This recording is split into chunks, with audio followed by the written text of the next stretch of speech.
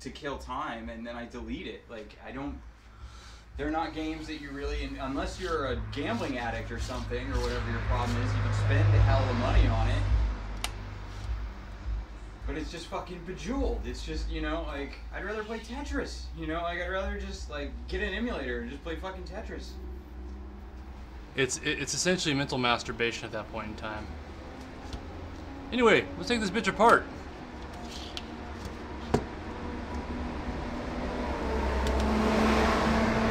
Jesus. That thing was bigger than my last apartment. That's not a fucking joke, man. No, it's not.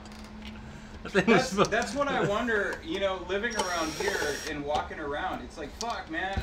It's like you're living in $1 million house with $1 million fucking motorhome. No, Jesus Christ. No, you know what's fucking scary?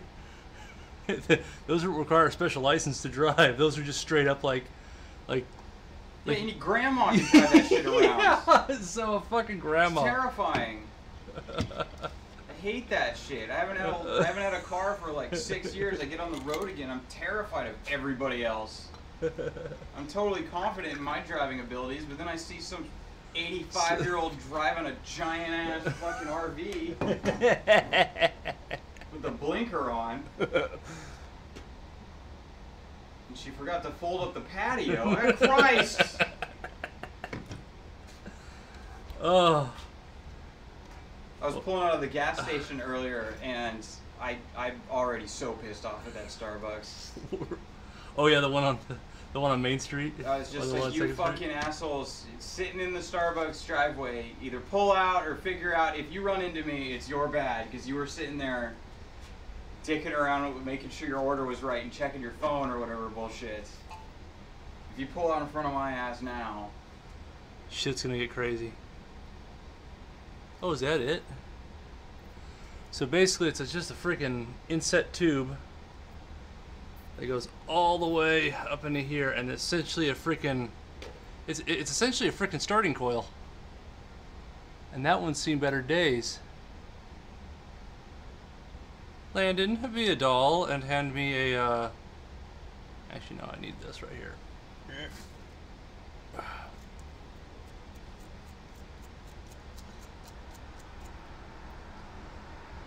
Oh.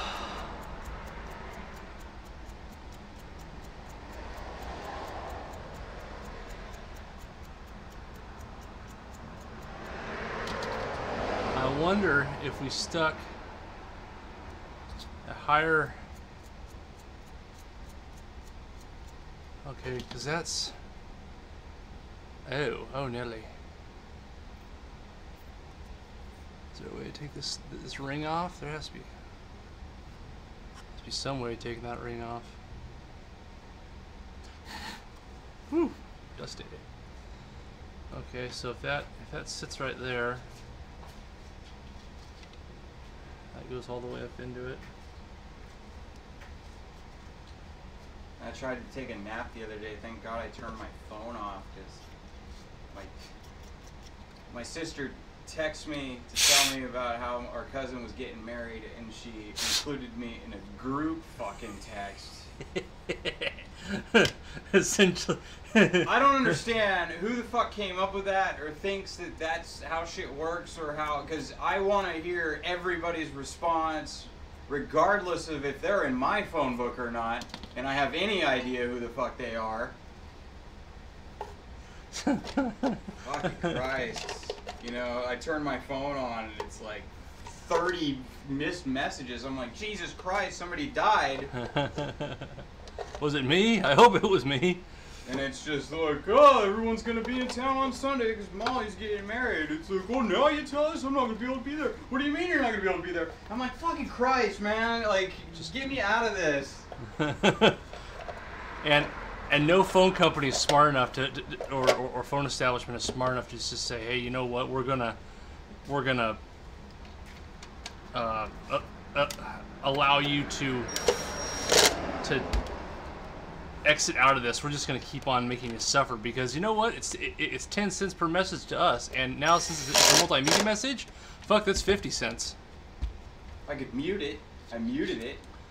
You can mute it, yes. I don't think that I could fucking, turn it off. Well, I got unlimited fucking everything, so I don't really care. You can text me all you fucking want. Do you notice how it's actually working better now? Not really.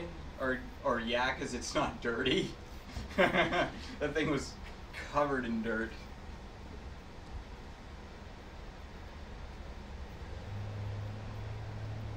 Mirror, mirror on the wall.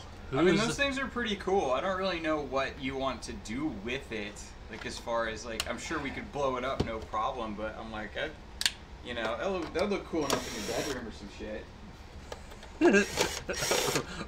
right next to the bottle of lube and lotion. Yeah, man. It's cast a little light on it, just enough so you can see it.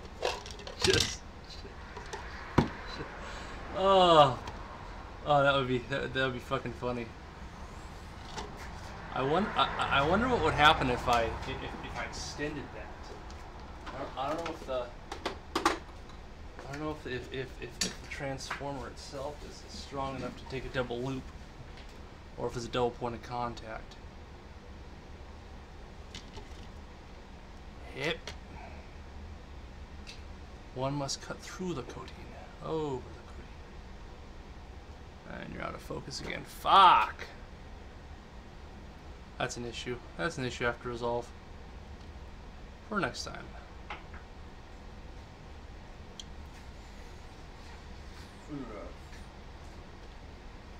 So I'm always sitting in my garage and, you know, like, just have broadcast TV. I only watch, like, the 4 channels that I get. Which doesn't matter because it's usually just on in the background anyway. I'm usually fucking around on my phone or whatever. I don't care to, you know, yeah, I'll watch Gomer Pyle and the Andy Griffith Show. Oh, fuck yeah. But the shit that cracks me up the most is the fucking commercials. And the commercials for, like, St. Jude's and the, you know, the kids with cancer. I must be going to hell because I'm just laughing my ass off the entire time. Now, Landon, that's such a mean thing to say. The So do I. The one for St. Jude's is... It's like the puppy one, where it's like, look at these terrible... In the arms of exactly. the It's playing like a angels. sad, sappy song. But the ones for the Shriners, those are the best. Those are so... Because they're not sad. It's like they drudge up these... Like, they're not cancer kids. I don't know the politically correct term for freaks, but they're messed up. And demonetized. Shit. It's a sympathy plea. Yeah. It's the same thing Sally Struthers did back in the frickin' in the 90s. They just sat there and they say, "Oh well, here in the heart of Africa, we need food for so and so." And yeah, they show the close up of the kid with the flies on his eyes. Yeah, exactly it. But yeah, the Shriners are awesome because they found some poster child. I don't know. He looks like Patton Oswalt in a penguin costume from Batman, and then they shrunk him down to the size of a toddler and put him in a wheelchair.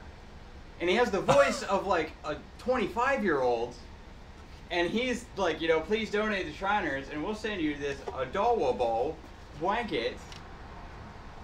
And I'm just like, I want to see that kid, like, in movies. I hope this... Like, dude, your acting is just fucking phenomenal. Yeah, he's like, I'm like, I hope he gets... Now they have another kid in a wheelchair, too, and he's just as sympathetic and sad, but he plays up to the camera just as much. Just hams it up? Yeah, they both just ham it up. I'm like, I want to see him do stand-up. I want to see him, like...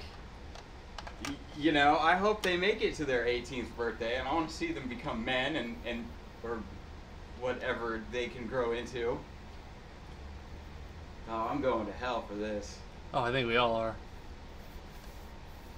But the other one that cracks me up is the snow leopard commercial. Donate to these snow leopards. There's only like 4,000 of them left in the wild, and please don't shoot us. And yeah, and one of them is killed illegally every day. And they play this sound clip over the, you know, one of them is killed every day, and it's like a snow leopard that's moaning. And I'm like, wait a minute. I saw Planet Earth, and I saw the episode of the snow leopards. That's the sound clip of them fucking. And you're trying to, you know, it does sound like she's in pain. But it's actually pure ecstasy. But